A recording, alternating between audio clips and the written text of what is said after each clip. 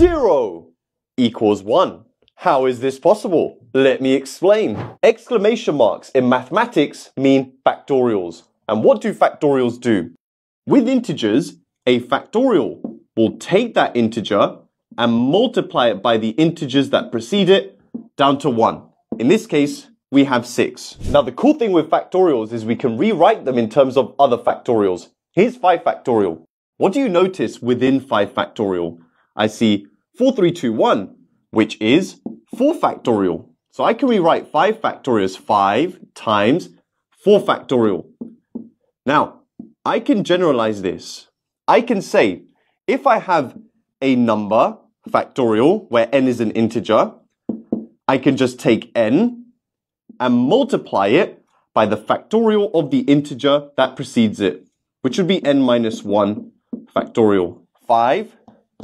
And then we are subtracting 1 to get the factorial beside it, n minus 1. Make sure you follow me for more content like this, by the way. Now let's substitute n is 1.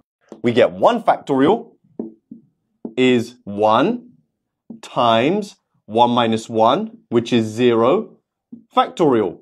1 times anything is just itself.